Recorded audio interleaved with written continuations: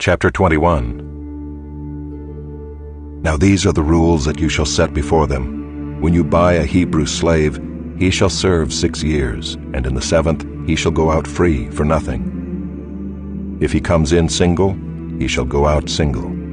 If he comes in married, then his wife shall go out with him. If his master gives him a wife and she bears him sons or daughters, the wife and her children shall be her master's, and he shall go out alone.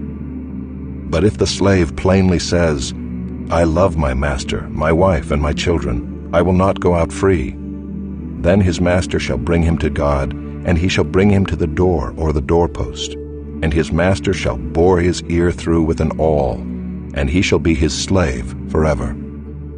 When a man sells his daughter as a slave, she shall not go out as the male slaves do. If she does not please her master, who has designated her for himself, then he shall let her be redeemed.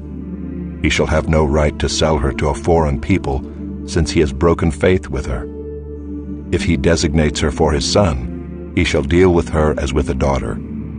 If he takes another wife to himself, he shall not diminish her food, her clothing, or her marital rights. And if he does not do these 3 things for her, she shall go out for nothing without payment of money.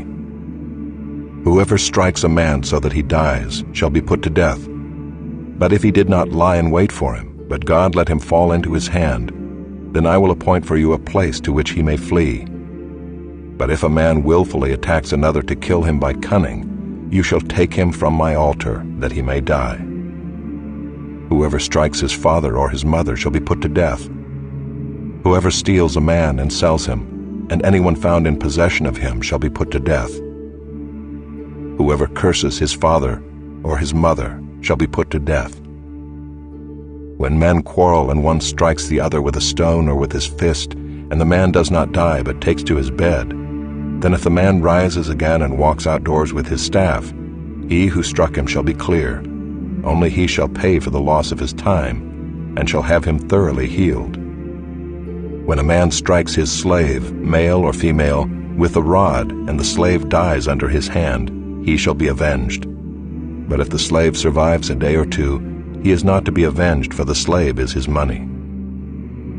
When men strive together and hit a pregnant woman, so that her children come out, but there is no harm, the one who hit her shall surely be fined, as the woman's husband shall impose on him, and he shall pay as the judges determine. But if there is harm, then you shall pay life for life, eye for eye, tooth for tooth, hand for hand, foot for foot, burn for burn, wound for wound, stripe for stripe.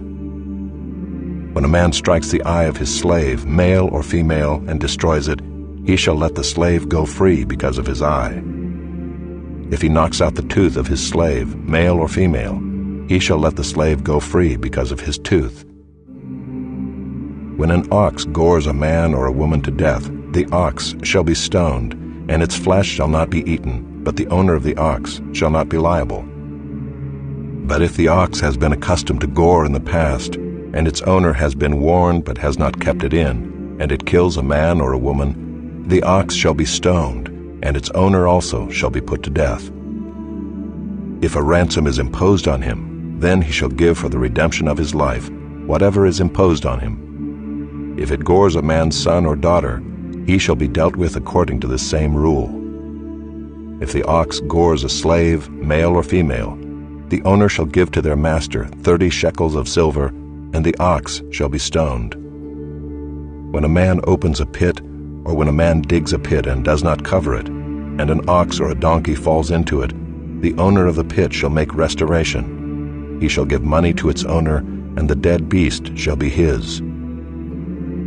When one man's ox butts another so that it dies, then they shall sell the live ox and share its price, and the dead beast also they shall share.